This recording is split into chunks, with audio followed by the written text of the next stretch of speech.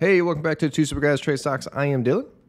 And I'm Vinny, and today we're going to talk about Warren Buffett, Charlie Munger, a couple of the OGs in value investing. They had their annual meeting last week. I'm going to give you some of the highlights from my listening to it and kind of things that I thought were interesting. We're going to get to it.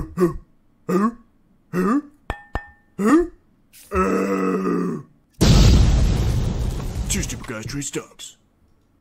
So, as you can imagine, based upon headlines over the last, say 6 months, right?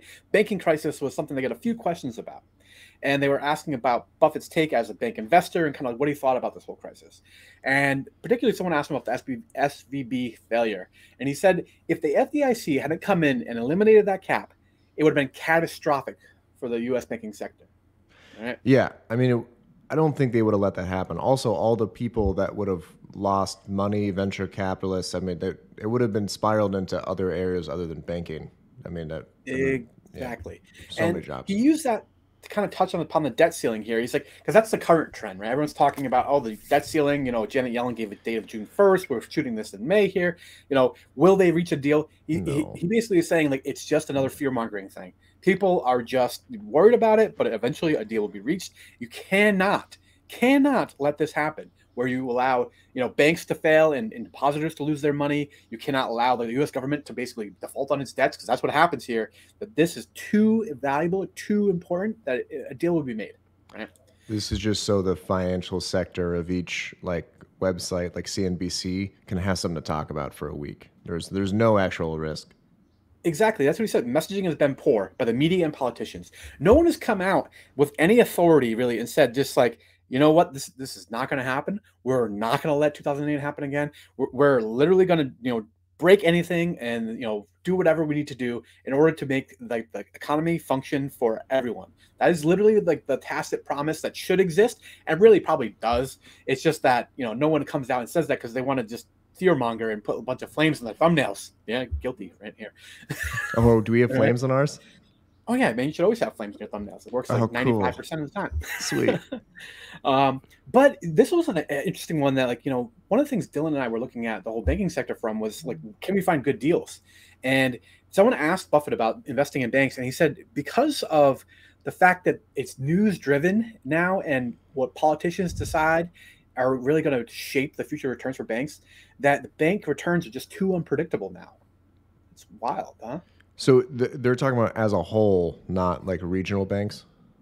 As a whole, just the banking sector in general, it's too hard to predict what the returns will be in banking because of the fact that they're going to be news cycle driven more than they are actually the fundamentals of the business. Yeah, but how many billions of dollars does Munger and Buffett have in BAC?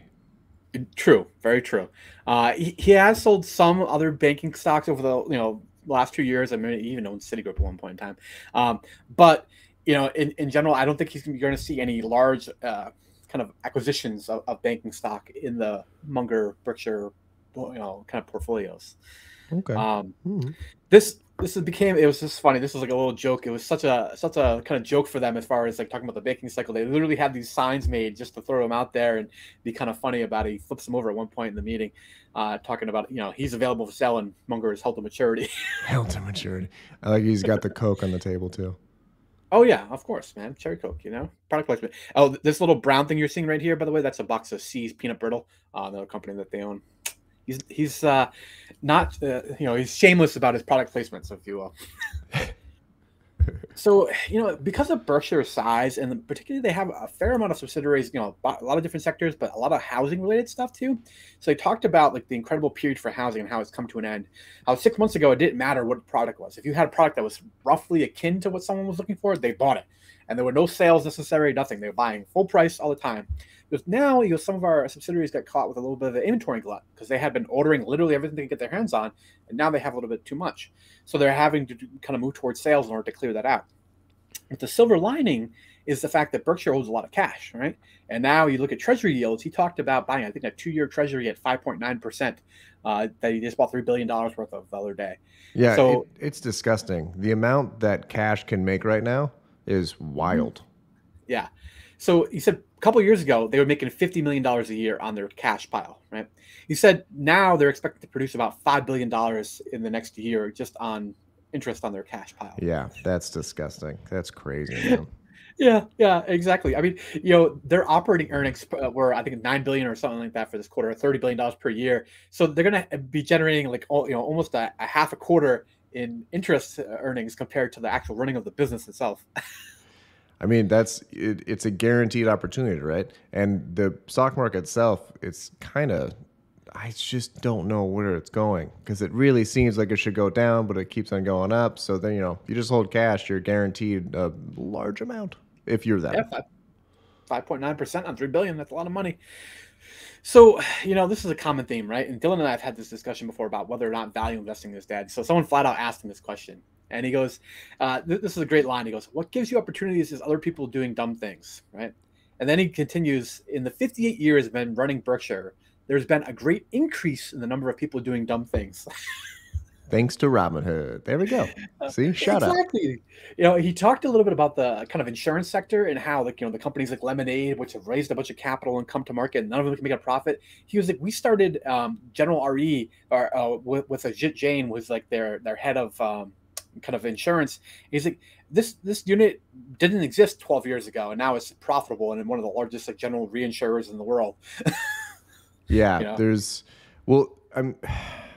a lot of businesses went away in 2020, but now there's like a lot of people that are getting funding prior to that are just not surviving. It's not great.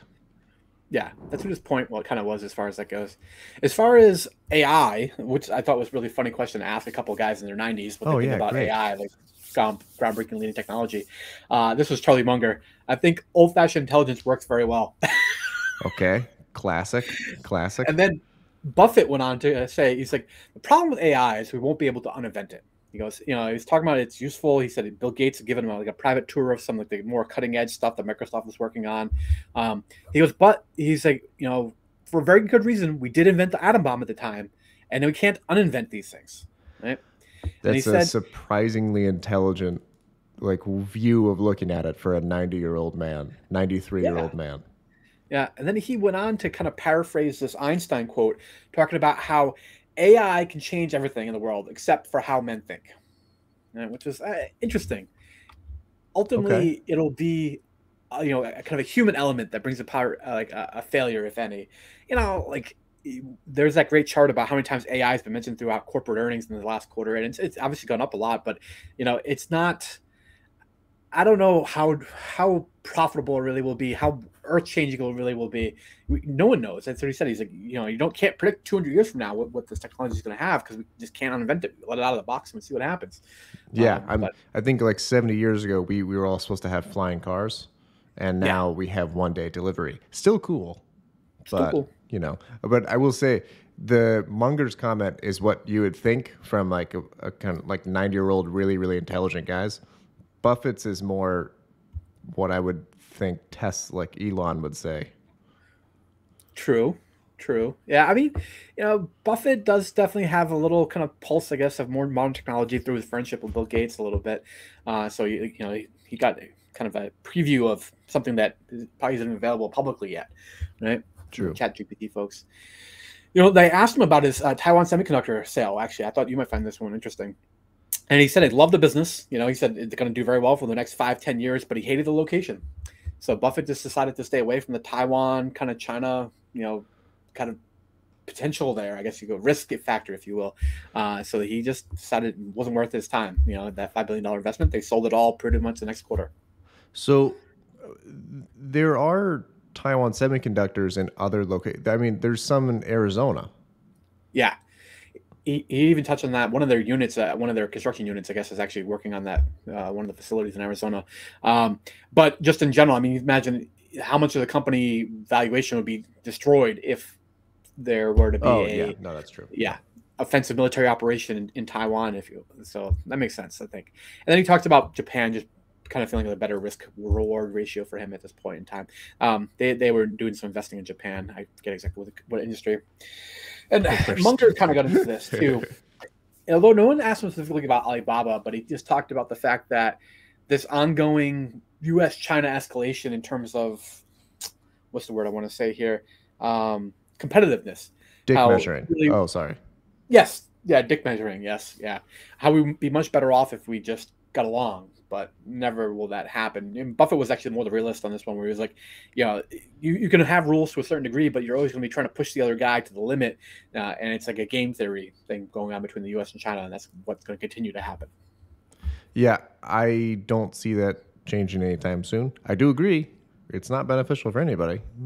Yeah. And then someone asked me about electric vehicles.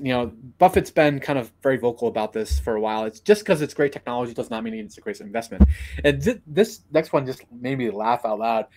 Buffett was like, I was recently reading the GM annual report from 1932. Like, what is wrong with this guy? That's such a baller thing to say. Okay. Yeah. Like, well, did you get this on a slate? How did this arrive to you? Yeah, that's wild, dude. Telegraph.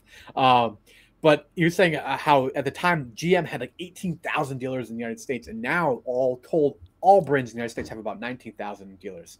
So just to show how unpredictable it was, despite the fact that the car was truly earth-changing from 1932 to now, you've had a tremendous impact, but yet the number of dealers actually went down significantly. Yeah, I will say that may be due to capitalism and not because same with banks. We had 15,000 banks around that time, and now we have 4,000-ish. Something like that, yeah. We've lost over 10,000 banks over the last 15 years. Yeah.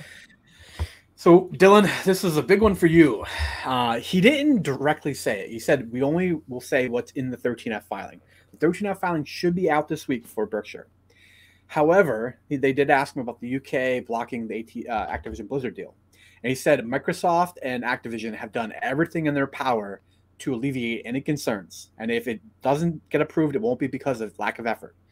However, if you look at the 13Q, you can see that they sold a little bit over $9 billion in stocks. Their Activision Blizzard position was $4.2 billion or something like that. So they very well could have liquidated their position. We won't know until this week. We'll find out. Can I guess? Yeah. Okay, so because this is what I wish I did. One, I bought in at I think my average was 72.80 or 73, and I got out at 78 after the thing came out. So I still made a small profit, but there was a rumor or news, and it's literally, sell the news. I don't know why I didn't do this. I just just a little bit more percent. The fucking greedy asshole in my head was like, hold on. But basically, they were at $75. They gapped up to 85 because rumors came out that the deal was imminent. It's all going to go well. It was hanging around there for days. I can't remember. And then it came out. No, it didn't. They went right back down to 78. Now they're at 75. Wow. He probably sold during that. I would guess he probably sold a decent amount of shares at 85. Because what you should do in that situation is sell half. Just take the gains, sell half, because you don't actually know if it's going to work. Sure, it'll jump up to, I don't remember the strike, 94 or something? 95, I think. 95? Yeah. But I, could have had a lot more profit, but didn't do it right.